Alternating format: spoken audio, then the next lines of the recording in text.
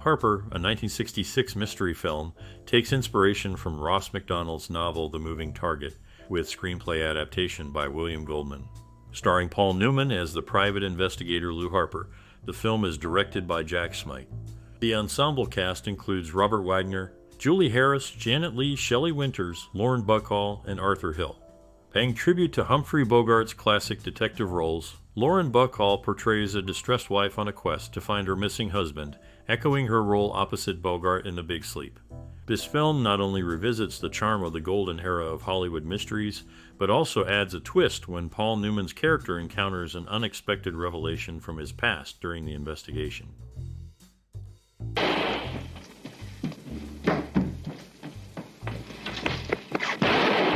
In the 1966 film Harper, Lou Harper is portrayed as a dedicated private investigator based in Los Angeles. His commitment to his profession takes a toll on his personal life, leading to the deterioration of his marriage. Amidst this personal turmoil, he is approached by Elaine Sampson with a request to undertake a case involving her husband, Ralph Sampson, who has mysteriously disappeared. The narrative follows Harper as he delves into the complexities of the case, uncovering layers of intrigue while navigating the challenges posed by his failing marriage. Расскажи, что ты узнал. Эдди звонил отсюда в Лас-Вегас 3 дня назад. In the 1966 film Harper, Elaine Sampson, who is physically disabled, harbors suspicions about her husband's fidelity. The family lawyer, Albert Graves, suggests hiring Harper for the investigation, driven by his own affection towards the Sampsons' daughter, Miranda. Miranda, known for her flirtatious nature, shares a tense relationship with her stepmother, Elaine.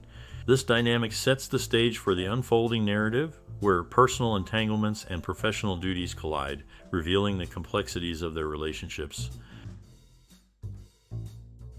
Вчера, когда пришло письмо, я поняла, что мне на все плевать. Это значит... In the 1966 film Harper, private investigator Lou Harper takes on a case that plunges him into the depths of Los Angeles' seedy underbelly.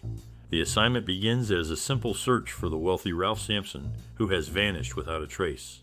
However, as Harper delves deeper, he encounters a series of suspicious and unsavory characters, each with their own secrets and agendas. The city's glittering facade fades away, revealing a dark network of deceit and corruption. Harper navigates through this perilous maze, piecing together clues and confronting danger at every turn. His relentless pursuit of the truth leads to the shocking revelation that Sampson has been abducted, entangling Harper in a complex web of betrayal and criminal intrigue. The investigation tests Harper's resolve and cunning as he must outsmart those who wish to keep Sampson's fate hidden and bring the perpetrators to justice. The film captures the essence of classic detective stories, showcasing the grit and determination required to solve a case amidst the chaos and conflict of a city's hidden dark side. Он был здесь? Нет. К моему сожалению, нет. During the production of the 1966 film Harper, director Jack Smite faced significant challenges that affected the overall atmosphere on set. His apparent lack of confidence was noted by many involved in the project, creating a tense environment. This uncertainty led him to seek support from his wife, which, rather than being seen as a personal coping mechanism, was viewed unfavorably by other members of the crew and cast. This reliance was interpreted as a professional weakness, casting a shadow over his directorial capabilities and contributing to a strained working relationship with the team. The impact of these dynamics was felt throughout the production process, influencing the interactions and daily operations on the set of Harper.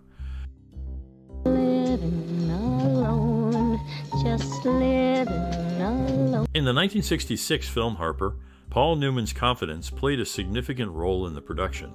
His trust in the screenplay written by William Goldman was evident, as he appreciated its coherence and humor. This assurance was particularly important as it provided a balance to the director's own uncertainties. Newman's belief in the script's potential contributed to the film's dynamic, ensuring that the narrative was delivered with the intended wit and engagement. His ability to see the strength in Goldman's writing allowed for a performance that highlighted his own acting skills while also bringing out the best in his fellow cast members. The collaboration between actor and script is a key aspect of what made Harper a memorable film of its time. Что происходит? Ничего, похищение, вымогательство. Отпечатки? William Goldman's confidence in his screenwriting career was significantly bolstered after he completed the opening sequence for the 1966 film Harper. This sequence was crucial in forging a powerful bond between the viewers and the character of Harper. Goldman's approach to the script was to immediately draw the audience into the world of the private investigator Harper, played by Paul Newman.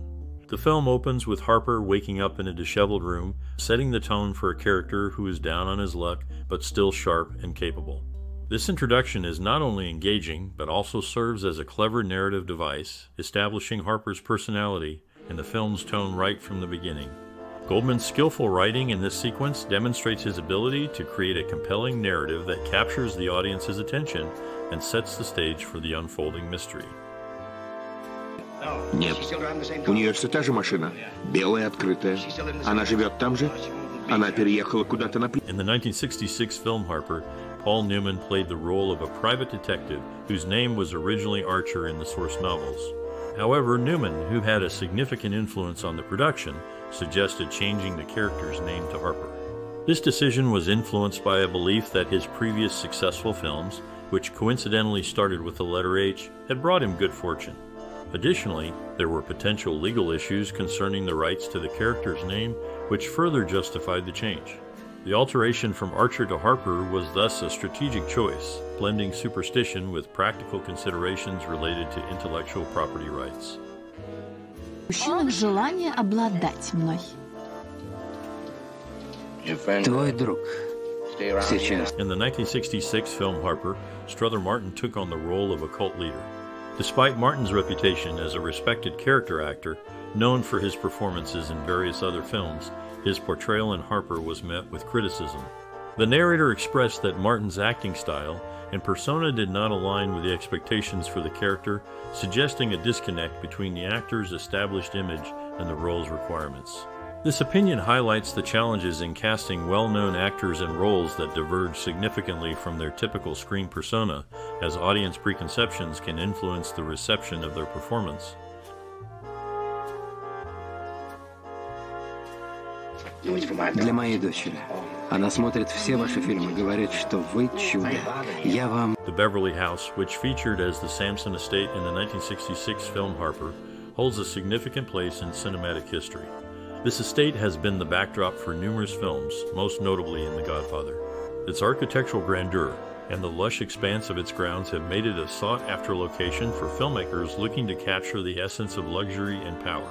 The house's design and its strategic location in Beverly Hills have contributed to its prominence in the film industry, serving as a symbol of wealth and status that aligns with the narratives of the movies it appears in.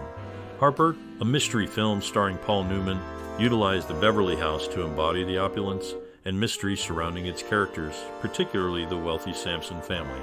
The choice of this location added a layer of authenticity and visual appeal to the film's storytelling, enhancing the audience's experience by providing a real-world connection to the fictional narrative. Близнецы. Близнецы бессердечные. Ты бессердечный красавец. The 1966 movie Harper is a reflection of its era, showcasing elements that were characteristic of the time. One such detail is the use of steel cans for beer, which necessitated the use of a tool known as a church key to open them. This particular type of can opener was a common household item and a requisite for enjoying a cold beer. Another aspect the film highlights is the popularity of static tension exercises. During this period, these exercises were a prevailing fitness trend, emphasizing the use of one's own body weight and the tension of muscles to improve strength and health. The film's attention to these details not only situates it firmly in the 1960s, but also serves as a cultural snapshot, capturing the everyday lifestyle and practices of the time. Что мне нравится причинять боль.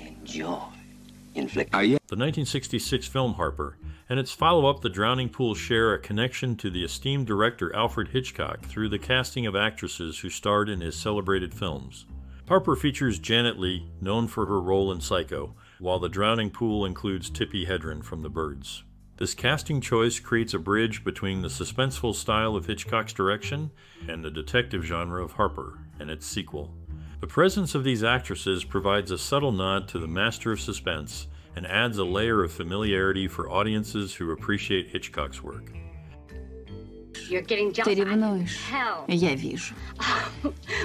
Я постоянно вызываю в мужчинах желание... In a memorable television moment, years after the release of the film Harper, actress Shelley Winters appeared on The Tonight Show and amusingly forgot that she had worked with Paul Newman in the movie. This led to a light-hearted moment where Paul Newman playfully reminded her of their time together on set, highlighting their previous on-screen relationship. This exchange provided a glimpse into the camaraderie and shared experiences of actors beyond the screen, showcasing the sometimes forgetful yet endearing nature of human memory, especially in the busy lives of celebrated film stars. It also underscored the lasting friendships that can form between co-stars, which can lead to entertaining interactions long after the cameras have stopped rolling. Я слышала. Пусть говорит, что хочет. Он тянет, потому что надеется, что я изменю свое решение.